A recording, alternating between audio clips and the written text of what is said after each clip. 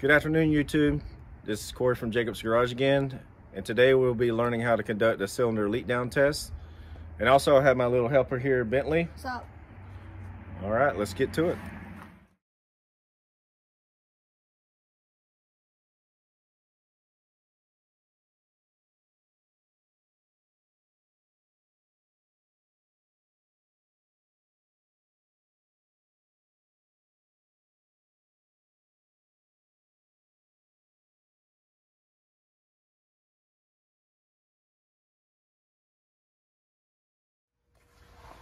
Okay, so the first thing we'll need is a cylinder leakage tester kit. This particular model is a Maddox that I picked up from the local Harbor Freight. I've used this tester kit several times. It's been very dependable. You don't need a real expensive kit to get the job done.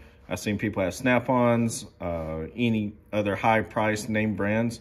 Again, you just need a decent, durable cylinder leakage tester kit to get this job done. And then next we want to test and set up our cylinder leakage tester kit just to make sure it's functioning properly before we start any major project. As you can see, I've already set up my air hose from my compressed air tank, and then it's already set at 30. And when you read the directions on some of these kits on this particular model, they recommend that you only set it up to 90. Don't set it all the way to 100. For A, it might damage the gauges, and two, you might not see all the fluctuations, and it might not what they call zero, a true zero, once you set up the kit.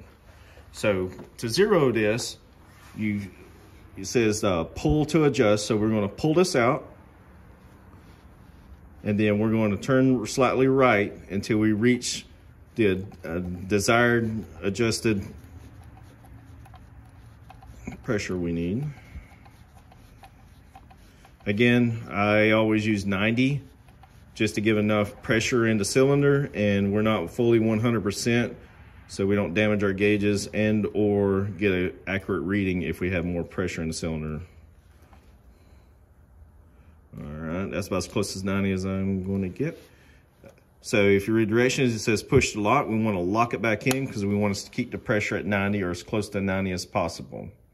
And now we're ready to set up to cylinder number 1 and see if we have any leakage going on.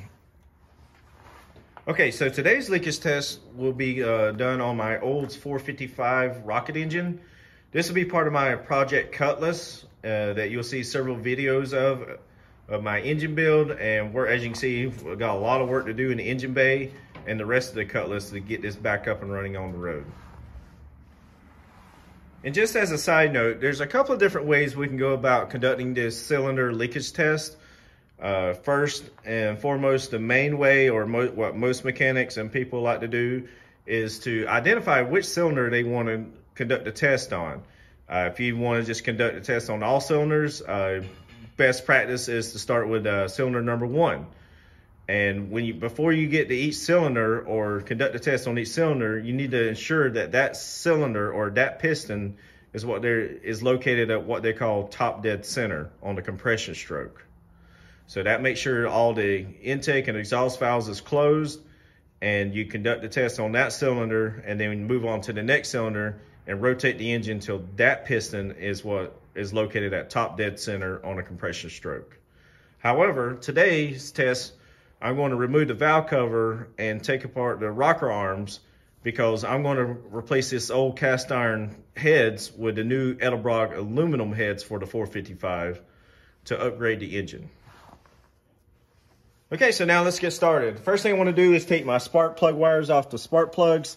I don't really care. I'm going to go ahead and take them all off, and I've already got them numbered. With this being cylinder number 1, cylinder number 3, number 5, and number 7 per firing order on this side. And then we'll have my helper Bentley. We're going to go ahead and take off the other side. All right. Just pull it straight out. There you go. Just lay it down. They're already numbered, so we know which order to go back in. And cylinder number 8. All right, thank you. Okay, so now you got some basic instruction while we're removing some of the items. Once we attach the compressed air to the chamber and listening for a hissing or a compressed air noise, we can get started. I'm going to go ahead and remove all the spark plugs, and then I'm going to remove the carburetor. If you got a carbureted engine like mine, all you have to do is open up the throttle to see if there's any air escaping through the intake. In this case, as you can see, there's a lot of corrosion around my carburetor. I'm going to have some machine work done to it and have it freshened. So I'm just going to go ahead and remove it so I can. So now you have the basic instruction and what we're going to do in this project. I'd like to get started. So without further ado, let's start removing some of these spark plugs.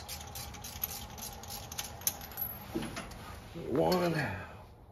And I'm just going to leave the others in for this moment. Simple being, I don't like a lot of trash getting into my chamber in case the engine is holding compression. And I'm just going to remove the cylinder heads after the test. If the engine block's good, I'm going to leave it in the car. I don't like a lot of trash getting down there, so we're going to leave the other spark plugs in right now if we're not actively testing the chamber at this time. Next, I'm going to remove the fuel lines from the carburetor. In this particular setup, I got to use 11/16 and 13/16.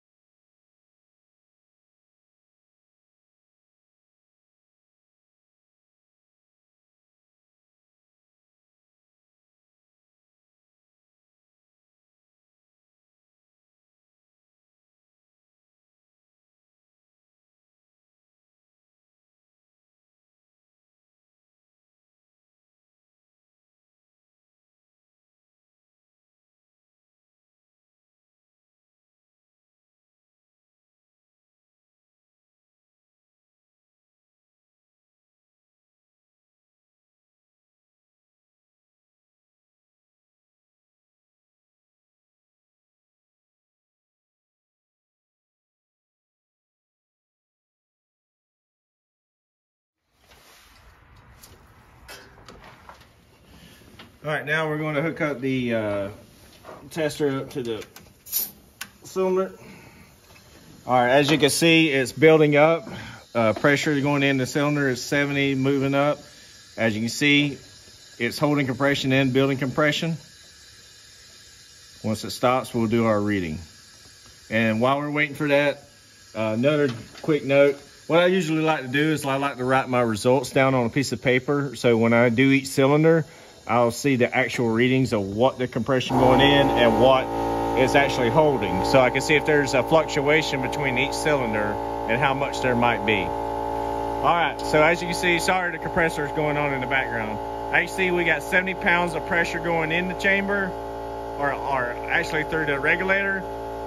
And we're holding out at about 64 pounds. Typical rule of thumb is, once you're 10 pounds of pressure difference or more, that's considered moderate or heavy. And then you probably want to look and see if there's any hissing going on, see where you're not holding compression at, whether it's through the intake valve, exhaust valve, or through the piston rings. All right, so this cylinder seems to be doing good. We'll move on to the next one. Okay, YouTube, this is the results of conducting a cylinder leak down test on each and every cylinder. Looks like I got two issues with two different cylinders. So cylinder number 3, 70 pounds of pressure going in and only maintaining 14 pounds of pressure. When I did a quick investigation, it sounds like the sound was coming from the exhaust side. In this case, it was coming out of the exhaust side of my header. Moving on into cylinder number 8, 70 pounds of pressure going in and only maintaining 32 pounds of pressure.